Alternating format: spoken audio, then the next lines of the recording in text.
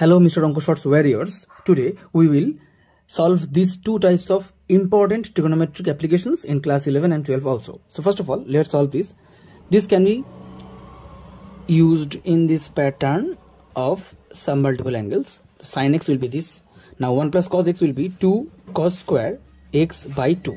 Now 2 will be gone and one of the cos will be gone. So it will be sin of x by 2 divided by cos of x by 2, which will be tan of x by 2.